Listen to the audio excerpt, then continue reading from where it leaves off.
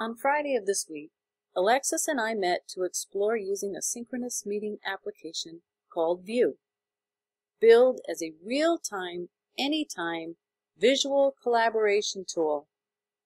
It's found online, and it's free of charge for up to 10 users. As you can see, Alexis and I made up the full complement of users at this meeting. We had a rocky beginning, as I, without video or audio, used the chat box, while Alexis resorted to using comments to be able to communicate with one another.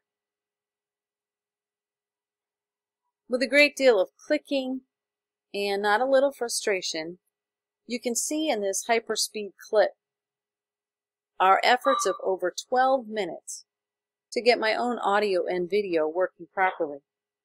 After incidentally closing the chat box and user box, it was easy to locate the webcam and the talk buttons. The key were the small buttons in the lower right-hand corner. On the way, I learned to use the pen tool, and Alexis learned to share her screen. We also learned that by toggling between the top navigation buttons, between screen share and room, it changed our view and we needed to be on the same one, or in room, most of the time. My goal for the meeting was to have a welcome screen with an agenda, greet Alexis, and then share an embedded YouTube video, and then together work through an uploaded worksheet. Well, I can show you how this went. We were losing some real estate due to some of the pods being open, and we couldn't quite figure out how to close them.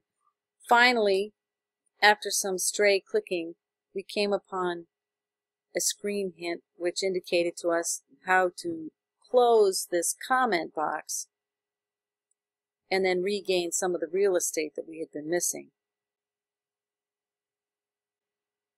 On page 2, I can see my inserted worksheet, but page 1 I see nothing at all. More finagling, and I saw this, but alas, my content had shrunk. More clicking and the agenda was sized correctly. I scrolled down to see the embedded video, and no matter what I tried, I couldn't make it play. And so finally, I just resorted to screen sharing, and I went to the YouTube website, and I was able to successfully view the video, and Alexis was also able to see and hear it on her own computer. It seems this is a more successful way of viewing videos, at least for now.